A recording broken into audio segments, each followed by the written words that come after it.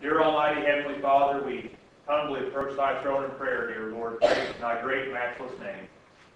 Dear Lord, we thank You for all the many blessings You bestowed upon us on this earth. And we thank You for the beautiful changing of the seasons that we have, the rain that we've received.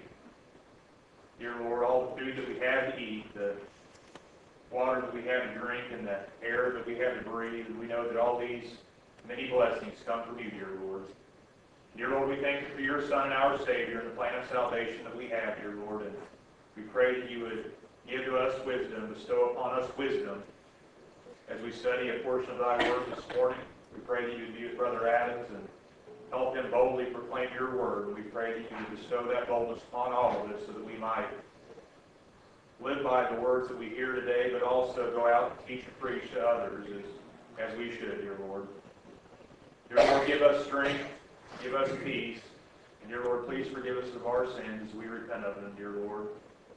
We thank You for this opportunity that we have to worship in Thy name, dear Lord, and be with all of us here, and be with Christians everywhere, especially those laboring in difficult physical places, dear Lord. Please strengthen them and watch over and care for them as only You can. We pray this in Christ's name.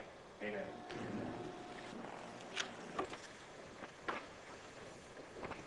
I'm going to stand down here for this part of our service today. I'd like to be a little closer to you. And try, if you can, to ignore that chart up there until we get ready to start the next hour. It's a real pleasure to be with you and to begin my part of this gospel meeting. Look forward to it ever since the plans were made for it. It's always a pleasure to be with Stan and Carla. Known them right good while. And it's always good to be together. We always have a good time together.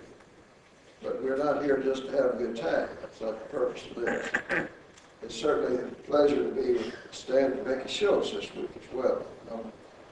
Stan all of his life, and his father and my father were elders together in a congregation in Virginia many years ago. And it's a real treat to have the opportunity to be with them again for a little while at least. I want to talk with you at this hour about the fact that God has spoken, but there's a question that comes behind that, and that is, are you listening? In the first chapter of Hebrews, and in the first couple of verses, the writer said, God, who at sundry times in divers manners spake in time past to the fathers by the prophets, hath in these last days spoken to us by His Son, who He hath appointed heir of all things, by whom also He made the world. The first verse of that, he makes the declaration that God has spoken. God spoke to the fathers in time past, the Jewish leaders or fathers, by prophets. God spoke, He said, in many different ways, diverse manners, or diverse manners. He spoke sometimes in dreams. Sometimes He spoke directly to the ones that He had some message for. But He spoke also through the prophets. You remember the prophet Jeremiah said one time when God called him to be a prophet, He said, I don't know what to say. I wouldn't know what to say to be a prophet. He said, I'm just a little child. And God said, don't say I'm a child. He said, I will put my words in your mouth. He said, He touched my mouth. He said, I will put my words in your mouth. That's what a prophet was. He was a man who had God's word in his mouth. And so God has spoken in different ways. But no passage better deals with this question that we're talking about today than the 8th chapter of Luke. If you want to turn your Bibles there, we're going to talk about the parable of the sower, actually. This parable of the sower is recorded by Matthew, Mark, and Luke. Mark comments about it in chapter 4 and verse 13 of his gospel. If you don't understand this parable, how will you understand all of the parables? He sort of makes it a key to unlocking the study of parables. And that's the reason I want to talk to you about this parable this morning. I've chosen to read Luke's account of it in the 8th chapter of Luke, and it starts with verse 4. Let's read it together here now. It said, when many people were gathered together and were come to him out of every city, he spake by a parable. A sower went out to sow his seed. And as he sowed, some fell to the wayside, and it was trodden down, and the fowls of the air devoured it. Some fell upon a rock, and as soon as it was sprung up, it withered away because it lacked moisture. Some fell on thorns, and the thorns sprang up with it and choked it. Some fell on good ground and sprang up and bare fruit an hundredfold. And when he had said these things, he cried, He that hath ears to hear, let him hear. He emphasizes that point again down in verse 18. He said, take heed therefore how you hear. Again in verse 21. He said, this is my mother and my brethren. They are those who hear the word of God and do it. When he talked to them in parables, the disciples came to him later on. Mark's account says that some of those who were with him with the 12, which would mean some of the other disciples beside the 12, asked him later, they said, what's this parable? What is that? Why are you speaking in parables? And what is it? What does this parable mean? And so we need to talk about that. What does it mean? What is a parable? Let's talk about parables first of all. Who can give me a definition of a parable? What is a parable? It's a simple story that everyone can understand to illustrate probably a more difficult concept, spiritual concept. A very simple definition is it's an earthly story with a heavenly meaning. It's a commonplace occurrence from life. He takes a little slice of life, something that's typical of real life, and he makes a spiritual application out of that. Teaches a spiritual lesson from that. Now the parable is different from a fable. In a fable, the actors in the fable do things that are not natural, that is not normal to real life situation. There's one of the in the Old Testament, in the case of the fable, where the trees had a conference to see who's going to get to be the ruler over them. Well, you know, and I do too, the trees don't have meetings and talk to each other. But in the fable, they do things that are unnatural to real life. But in a parable, the situations that you have in a parable are typical of real life. That's something that goes on in life. That's life. And so, when Jesus talked in parables, he had a purpose for that. In fact, he went on to explain to them why he was doing that. Before he explained the parable itself, he said to them down in verse 10, unto you. They said, what's this parable? What might this parable be? Verse 10, he said, unto you it is given to know the mysteries of the kingdom of God, but to others in parables, that seeing they might not see, and hearing they might not understand. Let's talk about that a little bit now. He said, I have spoken in parables so that you might understand. He said, you'll see and you'll understand. So that's one of the purposes of parables was to reveal the truth, to make it known. And to make it known in very simple, understandable terms. But he said to others in parables, that seeing they might not see, and hearing they might not understand. What's that about? What's Jesus saying here, you suppose? It's not meant to reveal and conceal. Sir? The parable was meant to reveal and conceal. All right, it conceals truth. Why would he want to conceal it from anybody? You know what the parable did? The parable drew a line between those who were spiritually concerned and attuned and those who were spiritually disinterested. The parable drew that line. The person who was spiritually concerned was curious about what it meant. He pried into it. He asked questions about it. They said, what does this parable mean? He said, to you, you've asked about this. To you, it's given to know the mysteries of the kingdom of God. But here are other people, and they hear the parable, and it just goes in one ear and out the other. They don't pay attention to it. they're not curious enough to even ask, what's this about? What's that mean for me? So the parable then drew that line sharp and clear between the spiritually concerned and the spiritually unconcerned. This is the same reason I believe that we have what's called apocalyptic literature in the Bible. You have that. What's that anyhow? It's a very long word. What does it mean? Things that are written in sign language, signs and symbols. The book of Daniel has many symbols like that. Zechariah, Ezekiel, these Old Testament prophets. But the book of Revelation, the first 2 verses of that tell us it's in sign language. He said, he signified these things to his servant John. To signify means to reveal it in signs and symbols. Sometimes in times of crisis, such as they had oftentimes in the days of Daniel and Ezekiel, got down to captivity, God revealed truths to his people through this type of literature, this type of language, to give them encouragement and hope.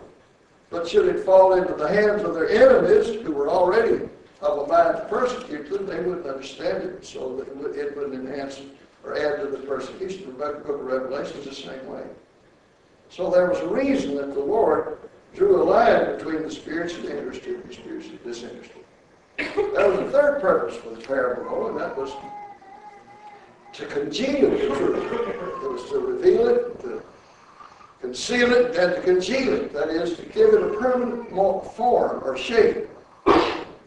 When you think about the parable of the Good Samaritan, what is the lesson of that? Just in a nutshell. Who is my neighbor? Neighbor. Remember Jesus, the lawyer that came and asked Jesus what he had to do and to inherit eternal life, and he told him, well, you're a lawyer, you know what does the law say? Well, that kind of put him on the spot. It made it look like he'd asked a question he already knew the answer to, and that raised the question about his motive. Why would you be asking this?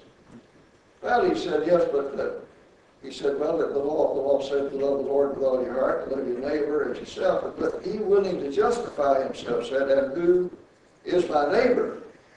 Now, in the parable of the Good Samaritan, what was the lesson of it? Everyone's your neighbor. Here's my neighbor.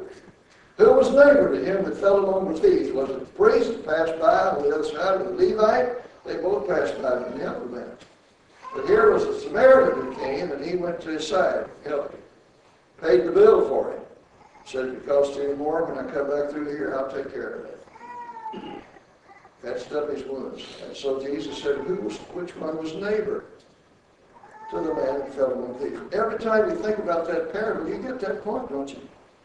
It makes you think about it. Some of us have had a few debates down through the years. I haven't had as many as some other men my age or a little younger have had.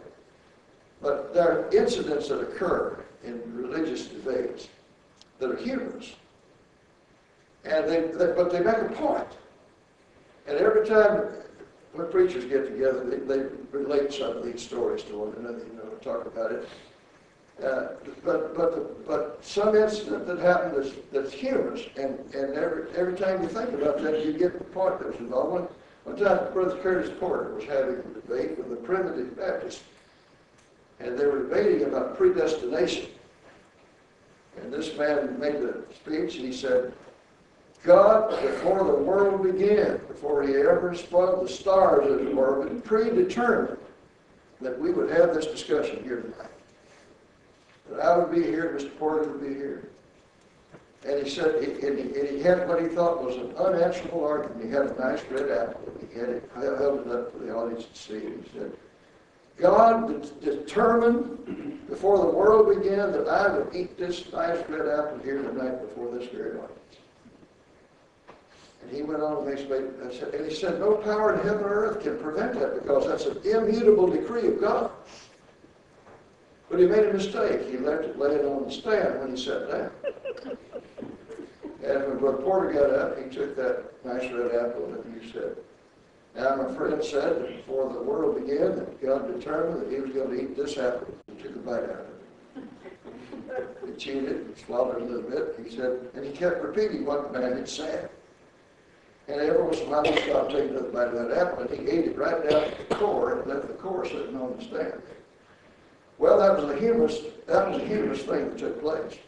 But it made a point, and every time you think about that point, it sticks in your mind that circumstances alter cases. You talk about immutable decrees of God. Circumstances, God allows circumstances to unfold for things to occur. So the parable did that. It congealed the truth. It gave it a permanent shape or mold. Put it in that form so you could get the lesson that he had in mind with it.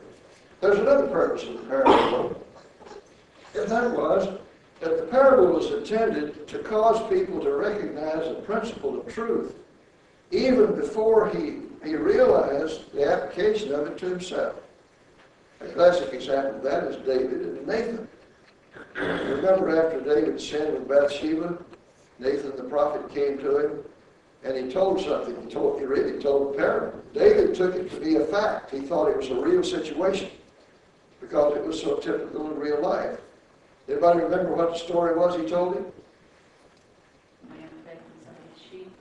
Yeah, there was a rich man and a poor man in the story. Poor man, the rich man had many flocks and herds. What did the poor man have? One lamb. One ewe lamb. It was a pet. He'd pet it, hold it to his bosom. And so the rich man had company to come, and he, instead of killing one of the many animals that he had, which had been no sacrifice for him, he went and took that poor man's lamb and killed it and dressed it and made a feast for his friend. And Nathan's question was, what ought to happen to a fellow? What did David say? What? He ought to be put to death, anybody do things like that. And he ought to have to pay 4 times the price of that lamb. What his words. What did Nathan say to him? Thou art the man. Thou art the man. David had climbed down on a limb, and Nathan sawed it off. And it was too late to get back to the tree. He couldn't get back. See, but it was a parable that brought David to repentance. David said, what? I've sinned. Pray to the Lord for me. And so it was a parable then that caused him to recognize this principle of truth, even before he could see that applied to him.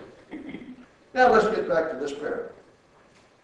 They said, what does it mean? Here, the sower goes out to sow the seed, and it falls into different kinds of ground. Well, that's a typical ordinary thing. You ever had a garden or raised on a farm, you know about sowing seed, different kinds of soil. All the soil is not the same. And hearts are not the same. Jesus is talking here about hearts. He said the sower goes out to sow. Now, the point of the parable is not about the sower. Now, Mark said the sower is the one who teaches the Word of God. And there are passages, a number of passages in the Bible that deal with the sower. Can you think of some books in the Bible that would deal with the sower of the seed? Not everybody wants now. What books would deal with one who goes out and preaches the gospel? Paul with 3 journeys. What? Paul with 3 journeys in Acts to preach. The journeys of Paul. What about, those Timothy. What? Timothy. 1st and 2nd Timothy. What else? Titus. There's an evangelist. Much of 2nd Corinthians deals with it. And a good bit of 1st Thessalonians does, actually. The 2nd chapter in particular of 1st Thessalonians. This deals with the sower, and sometimes God places emphasis on that. The importance of a man practicing what he preaches. Paul told Timothy to take heed to yourself and to the doctrine. And the importance of teaching the word. He said, preach the word, be instant in season and out. You know how that goes. So there are passages that emphasize the sower. He's mentioned here in this parable, but he's not the point of it. Then the seed. He sows the seed. Well, what is the seed? He said in Luke 8, verse 11, the seed is the Word of God. And that's an important point to make, but it's not the point of this parable. There are other passages that deal with the importance of that. Teaching the Word of God without addition or subtraction or rearrangement. Speak it boldly, plainly, so everybody can understand it. But that's still not the point of the parable. The point of the parable is the soil, the ground in which it falls. And that's why it has different results. Because the ground's different. And he goes on to make the point here about what this ground is. He said, he that sowed, let's go back to the parable now. In verse 11 he said, the parable is this, the seed is the Word of God. The Word of God's going to be preached now. Well, what happens to it? He said, those by the wayside are they that hear. Then cometh the devil, and taketh away the word out of their hearts, lest they should believe and be saved. Here is the wayside soil. You go out and sow seed, and some of it falls into hearts that are hard. Wayside soil is where the path is along the side of the field, and it's hard, it's crusty. And if you just drop some seed on top of it, what's going to happen? Well, it can't get in, it can't penetrate, it can't put down any roots. And before any of that can happen, what happens to the seed? Blows away. The birds have their nectar, they come and eat it. And there are people like that. There are people who come to hear the gospel. Maybe they come with a relative, please a wife or please a child, some kinfolks or some friend that you sort of have an obligation to, and so you come with them. You just stumble in, and you don't intend to learn anything. You're just there. And so you hear the word preached, and to you, to a person like that, it's just dead, dull, and dry. It doesn't mean anything. Just an exercise in futility. The Word of God falls on hearts like that. They're stony. Do you think we have any hearts like that in the world today? No. Are there people in the world still today that the Word of God's not of any interest to? How big a crowd do we have here today? Well, we got a pretty good number. Are there places around that have a bigger crowd than this? Yeah. What about the race in Charlotte? Be a few more folks there, you suppose? What about football games on Sunday? The stadiums are packed with people. You think they have any interest, particularly in the Word of God? Not on that occasion. It's not what that's about. College football stadiums are all full. They're just packed again, and it costs a lot of money to get there.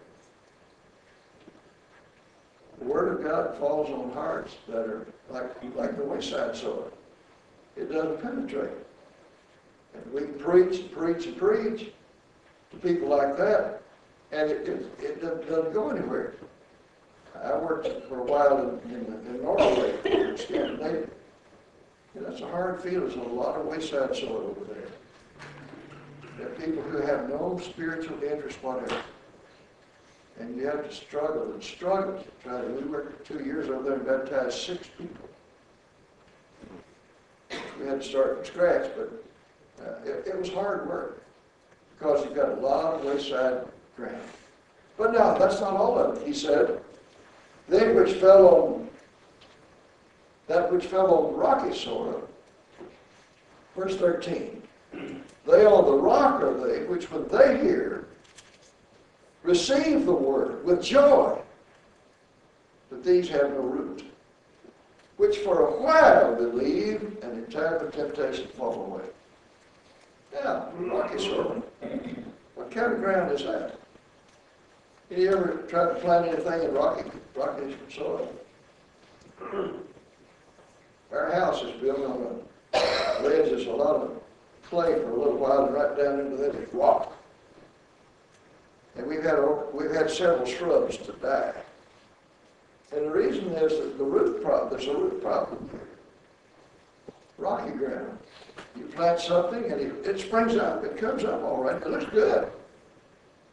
But when the sun comes up, don't get enough rain, can't get that root system down underneath there, and it will die. When the Word of God falls in a heart like that, he said there are people who hear it and receive it with joy. I've seen people obey the gospel in meetings. They come down the aisle with tears streaming down their cheeks. And it's obvious that they really mean it. They're sincere about it. And they do believe for a while. Sometimes I think that some people say that a believer can't fall away. This passage is in the way of that idea because it says, for a while they do believe. They do believe. But in time of temptation, they fall away. I wonder how many people live in this area down here, Hickory and Newton, this general area, that at one time or another have heard the gospel and obeyed it and have fallen away. You reckon there are any? You suppose you could find some if you search hard enough, who've learned the truth, heard it, fallen away. Why? It's rocky ground, rocky soil. It's a condition of the heart. God's spoken, but they're not listening anymore. They stopped listening. Then he talked about a third kind of ground. He talked about the seed falling in a third kind of soil. Look at verse 14. They which fell among thorns are they, which when they have heard, go forth, and are choked with cares and riches and pleasures of this life and bring no fruit to perfection. Here are people now who hear the word, they receive it, and it grows up. Your seed makes a plant, but weeds grow up. What happens if you have a garden, if you don't keep the grass out of it, what happens to it? Show crop of weeds. You have a nice crop of weeds. That's right. Well, what kind if a tomato plant grows up in the middle of that, you might have some tomatoes, but will they get very, very big? Weeds take the nutrients away. Yeah, that's right. The weeds take some of the nutrients that the plant root system needs. It deprives it of it. They're choked. They're choked out. Now, he said there are hearts like that. Now, you may think, well, this lesson doesn't much apply to me. Now, if you thought that, I want to tell you, your time has come right now. And my time, too.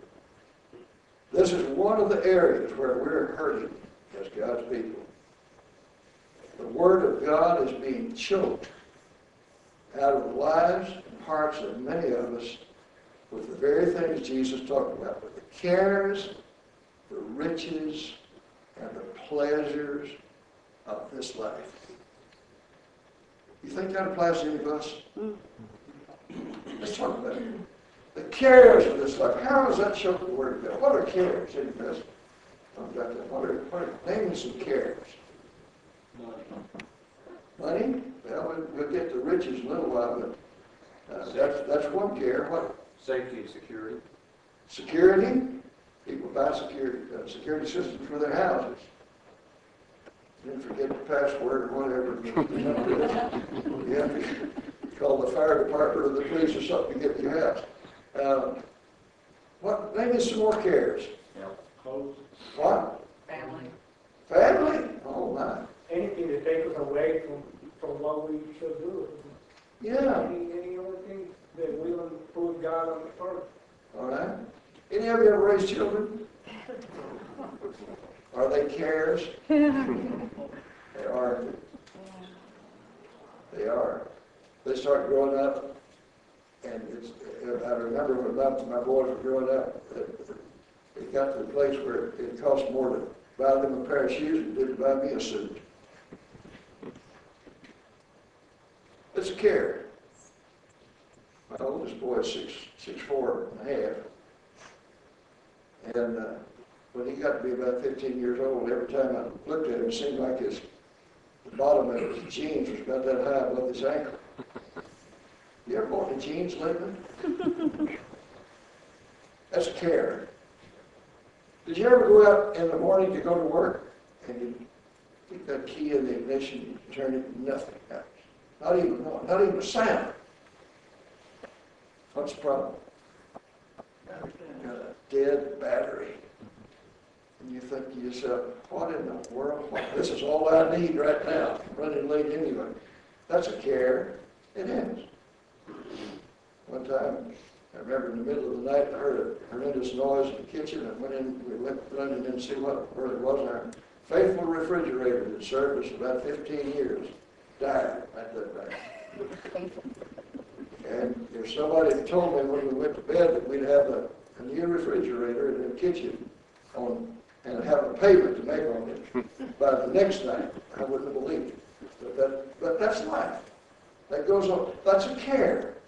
The things that happen in life. Your kids come home from the dentist and guess what they got to pay? Braces. Braces. You pay for any of that money? These are cares. And they're typical of life. No wonder when Jesus talked about, we said a while ago, these were slices of real life that he's talking about here. And yet, these are things we have to attend to. You say, well, what are we supposed to do? We're supposed to attend to them. But what's the problem? Consume us. What? We let them consume us or take our focus. All right. It diverts our focus. Yes. It keeps us from attending to things that are really more important in life. If their kids got to be raised, yes. They got to have clothes, yes. We got to put a battery in the car when it will start, yes. We got to do all of that. But in the process of doing all that, we've got to keep our mind centered on who we are and what we're here for. Don't let these cares inundate you to the point that you can't remember what your responsibility to the Lord is. God has spoken. You listening? Then he said the cares and riches of this life. You expect to ever be rich? Anybody here expect to be rich? Not in this life. Would you be surprised if I told you that you are rich? How many cars do you have at your house?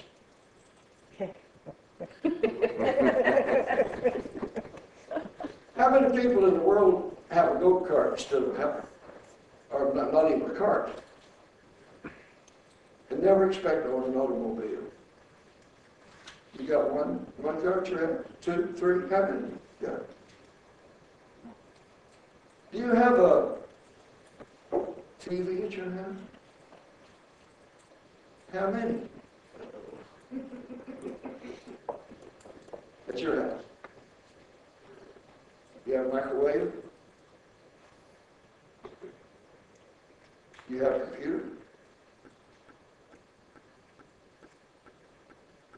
You have a cell phone? Everybody's got to have one of these. Everybody goes around one of these hanging up here all the time. I've never understood, Stan, what the obsession is about having to be continually in touch with somebody. There are times that I don't want to talk to anybody. I don't want to be left alone. I don't care what time you went to bed or what you ate when you went to Cracker Barrel. My granddaughter was on Facebook. She said, I'm tired of going to bed. 500,000 people have access to the fact that she was tired and she's going to bed. Who cares? But riches, things that money buys. I can take you to places in this world where I can show you some poor folks if you don't know any.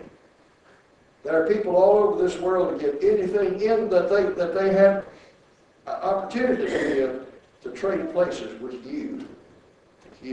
Let's talk about what Paul said about riches, though. Let's turn to 1 Timothy 6 a minute. We're going to come back to Luke 8, so keep your place there. But 1 Timothy 6. Paul talked about material things and the attitude that we ought to have toward them. Let's see there. That's a passage here, where to go. This is 1 Timothy chapter 6. And let's start down about verse 6. He said,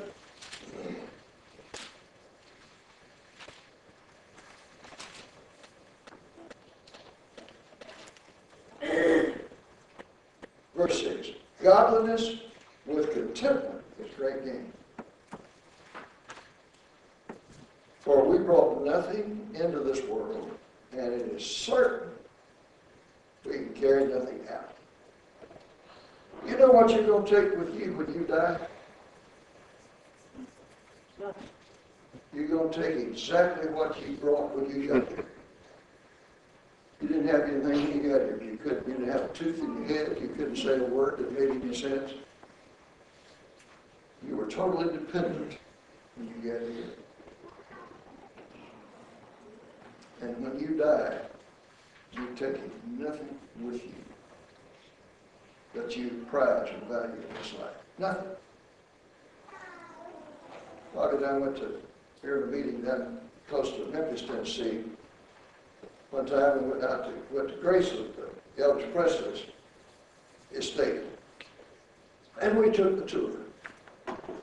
They showed us the plane that he had, you know, Lisa Marie took us through that. They had a big building across the road from Graceland there that was a museum thing where you could see all the automobiles that he had either with his or he had donated them to somebody and they'd given them back for the museum to display. Expensive automobiles. We went through the mansion and there were 3 grand pianos in there. And there were rooms in that mansion that from the floor to the ceiling, all around the walls, were either gold or platinum records. A gold record sells 1 million copies. I believe platinum goes 5 million. And every one of those records represented a tremendous amount of money for him. We went through that. The bedroom that he had was occupied. It was all occupied. You know where that tour ended? It ended at the foot of a grave.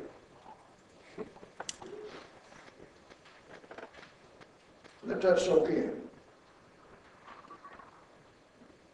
He didn't take that Lisa Marie airplane or the stud spare cab automobile or the gold Cadillac or the gold of the platinum records and all the fancy regalia that he wore in his performances. None of that. None. He said, we brought nothing into this world, and it is certain that we can carry nothing out. Let's read on what it said. Verse 5, having food and raiment. What's raiment? Clothing. Clothes. Having food and clothing. Let us be there with contempt. Now look at verse 9. But they that will be rich. Focus on will be. They that will be rich. This speaks of ambition, aspiration. I'm going to make it. I'm going to get my slice of the pie. They that will be rich fall into temptation and a snare. What's a snare? Trap. It's a trap. And into many foolish and hurtful lusts which drown men in destruction and perdition. Tell me, folks, what is the temptation that you fall into when you have a driving ambition that I'm going to get rich? What's the temptation that exposes you to? You become blind to everything. What? You become blind to everything else. All right, you're blind to everything else. What else? Greed. Huh? Greed sets in if you're not careful. Just a little bit more money. Somebody asked, Always for more. Somebody asked John D. Rockefeller that one time, said, how much money do you want? He said, just a little more. Remember what Solomon said in Ecclesiastes 5? He said, they that love silver shall not be satisfied with silver.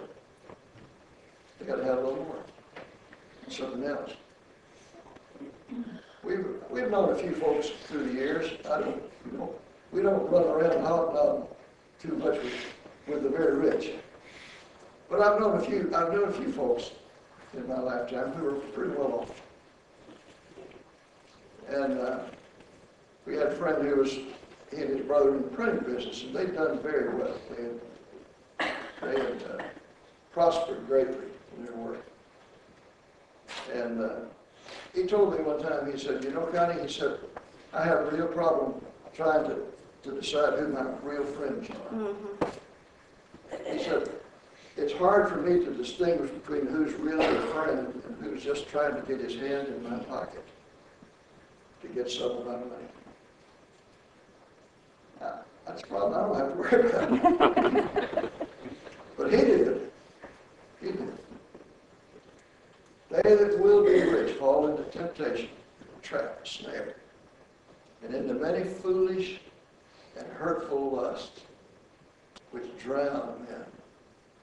Howard Hughes said one time, every man has his price. Do you believe that? Are you that cynical? I'm not. I believe that there are still some people in the world who live on principle, not price, and who cannot be bought. There are people who can be bought, but there are people who can't be either. And I'm glad for that. Paul couldn't be bought.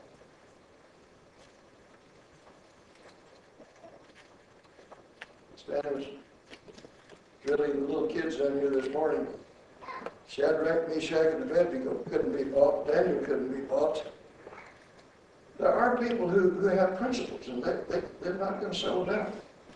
And we need to be in that number, all of us. Look at the rest of this, he said. Verse 10, for the love of money is the root of all evil.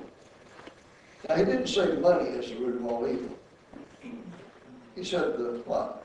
The love of it. You know, money doesn't have any character. It takes the character of whoever owns it. You have money in your pocket, it takes on the character of the owner of that money. You can take $100 and you can bet it on the horses. Or you can take $100 and you can buy a really good Bible and have money left over to buy a concordance so you know how to find every word in it you want to find. And maybe enough money to buy you a good Bible geography book so you can find out where the Jordan River was. Tools that will help you to study about it. Money doesn't have any character. Abraham was a rich man. Job was rich. The Bible says he was. It's not wrong to be rich. It's not wrong to prosper in this life. But there are dangers involved in it. And we need to be aware of those. Jesus said, when the seed falls into that thorny ground, the thorns grow up, choke it, and it bears no fruit to perfection. So he said the love of money is the root of all evil or all kinds of evil, which while some coveted after, they have erred from the faith and pierced themselves through with many sorrows. And I'm sad to report to you that I've lived long enough to know some brethren who have fallen in love with money, what money will buy, and in the bargain have lost their souls. They have erred from the faith. God has spoken. Are you listening? Let's go back to Luke now. Go back to Luke, the 8th chapter. He said, that which fell among the thorns are they which have heard, they go forth and are choked with cares and riches and pleasures of this life. Pleasures of this life. Did you ever miss the Lord's Day worship for a family reunion? Did you ever miss the worship for a ball game? Do you reckon anybody ever does that? Is it wrong to go fishing? I hope not. But I'll tell you what is wrong. That's to get up on Sunday morning, hitch your boat up behind your truck, and head off to the lake and forget all about your appointment with God, with God's people. You abandon the assembly of God's people for your pleasure. Anybody ever do that? Well, I'm sure you know that that's true, that people do that sometimes. Pleasures of this life. We get our children, they get up a certain age, and we can't wait to get them a little league, on a little league ball game. Is there anything wrong with that? Not that I know of. But I tell you what, there's some dangers involved. And the danger is that you may teach your child that it's more important to go to a ball game or a practice for a ball game on Wednesday night than to come to Bible study. And what the lesson you teach them is that ball games are more important than church service. That's the lesson. That's the lesson they get. So you need to make some arrangement, if they're going to do that, have it understood with coaches, that when it comes time to go to church service, they've got to come out. I remember one time Wilson, our oldest boy, was a little league team, and we had it understood with the coach that they could practice and or play it, except when it conflicted with church service. And if it did, they had to come out by 7 o'clock. We'd be to go to the game with a towel and a washcloth and a bar of soap, try to clean it up a little bit before we got them to service. But they had to come out by 7 o'clock. But he got a double, and he was asked out. He was so proud of himself standing out on the second base, and it was 7 o'clock. And I went to the dugout, and I said, Coach, he's got to come out here. We've got to go. We've got Bible study tonight. He said, well, can't you wait till this inning's over? And I said, Coach, do you know how long an inning can last in Little League ball? He said, okay. So he put a runner in for him, and he came. He didn't want to come out, but he did, because ball games are not as important as church services. And we need to teach that to our children. We just need to drill that into them over and over again. That's important, but it's not as important as this other. You get the drift of what Jesus is talking about here? The word falls into the heart, and it grows, but the other thing that grow up with it is sap and strength and the energy out of it. And our attention is diverted from what it ought to be. Pleasures of this life. You remember what it said about Moses in the 11th chapter of Hebrews, verses 24 and 5? Moses made a choice. Anybody remember what it was? What did he choose? He chose to suffer affliction with the people of God rather than to enjoy the pleasures of sin for a season or for a time. You recognize that pleasure is a fleeting thing. Well, the old Greek philosopher said pleasure is like a leaky bucket. You can fill it up, but it runs out. And you have to fill it up again. Is there a place for pleasure in this life? Yes.